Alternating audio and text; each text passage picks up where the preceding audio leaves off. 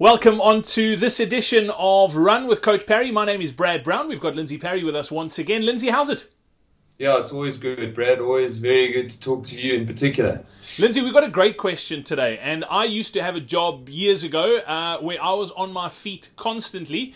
And that's what it's about today, asking if you have a job where you are standing up most of the day, how does that impact your training? Do you need to change anything? I think it's a fantastic question. Before we get into that, though, don't forget to let us know what your Biogen journey is, okay? We're giving away access to the Coach Parry online training platform. We've teamed up with Biogen, and we want to help you get to where you're going. We've been following Hobbo, who is in unbelievable nick. Lindsay, I saw a photo of Hobbo this morning.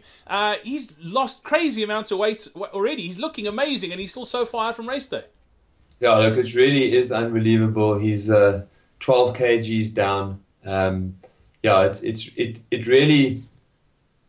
Normally, if you make one change, you can see quite positive changes in a short period of time. But you know, he is in the fortunate position of being surrounded by all the professionals he needs. He's getting the right nutrition advice, exercise advice. He's got a team of people around him that are keeping him motivated and going. But even with all of that, 12 kgs is really amazing, and he is well on his way to completely changing his life. Yeah, phenomenal. If you want to check out Hobbo's story, get over to CoachParry.com. But we want to help you as well with the help of Biogen. Just hop onto social media, whatever platform it is, Facebook, Twitter, Instagram. Let us know what you want to achieve, what your Biogen journey is, and we could help you get there. So all you need to do is use that hashtag Biogen Journey. We'll select one winner every week. They'll win 3 months access to the Coach Parry online training program. And then listen out to the podcast where we announce the winner. Lindsay, today's question is about, like I said at the start of this video, is from someone in the forums who's a cricket coach. And they literally work with kids and adults all day long coaching cricket. So they're standing all day. And then they have to run and do their training. And they want to know if it impacts, if they need to adjust their training in any way. And before we lose all our American audience, they don't coach cricket as in the insects. It's a sport. It's like baseball. Just to un-South African and Englishanize our video. What's the deal? I mean, it's not necessarily just a sport coach. You could be a server in a restaurant. You could sort of just be up on your feet all day. How do you adjust things from a training perspective? Yeah, so look, there's definitely going to be a compromise to recovery. That is an unfortunate reality of being on your feet and working on your feet all day. But there are also other advantages, particularly if you are somebody who's training for ultra marathon. So in that kind of space where you're training for marathon and ultra marathon, for a lot of people, ultra marathon is basically an all-day exercise. And one of the things that many of us battle with in ultra marathons is how sore our legs get after we've been running for 5-6 hours. And if you are accustomed to being on your feet all day, you don't tend to get that same kind of pain.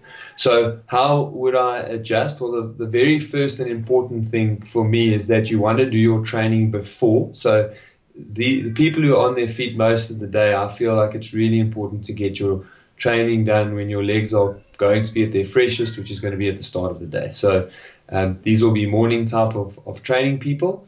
And then I would cut slightly on the mileage. Now that's a difficult one for me to say, okay, you must take off 10% or 15%. You've kind of got to feel that as you go along, but there will be a slight compromise on the mileage, especially on the days that you are on your feet. Hopefully you're not standing all day, every day for 7 days a week.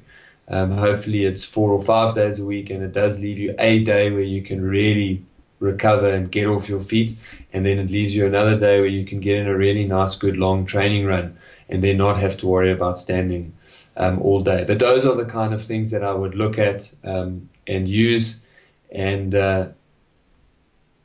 the compromise of just slightly reducing your overall volume and the win from being used to being on your legs all day may end up being an advantage. Of course, the more serious you are about running and the more mileage you kind of need to do to achieve your goals, probably the more compromised you will ultimately be.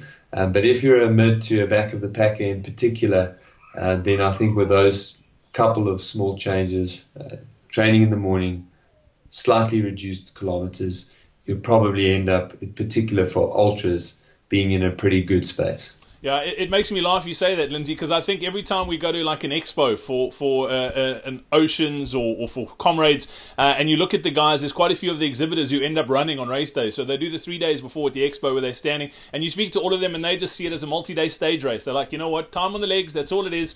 So yeah, you just got to manage it. But great question, and we are getting some amazing questions in our forums on coachparry.com. If you're not part of the online training platform, you are seriously missing out. We are building an incredible community of runners, cyclists, triathletes who are just getting unbelievable results. So go check it out if you'd like to be part of it. coachparry.com/join is the URL. You can get access to the entire library of training programs. You get access to Lindsay and the rest of our coaches as well through the forums, and you get to be connected to one of the most incredible communities of athletes, like-minded people on the planet.